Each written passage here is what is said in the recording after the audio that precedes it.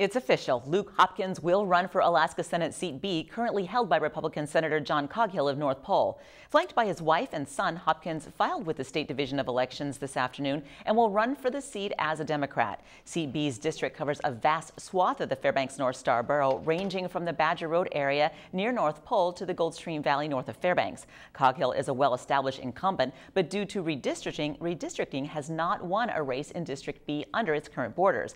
Hopkins, who last fall completed his second term as borough mayor, says the lack of leadership in the state legislature was the primary reason he decided to run for the seat. He says an unbalanced budget, as well as cuts to the university system and an unfunded engineering building on the UAF campus, despite efforts to purchase an LIO building in Anchorage, are unacceptable. There is an issue with leadership in the legislature right now. It is a big problem. Both John and myself are in a new district. He did not run in 2014 with the redistricting issue. I think it is a chance for me to win this, and I'm going to work hard to do it. And I spoke to John before I filed, and he knew that I was going to file, and we had a very cordial conversation.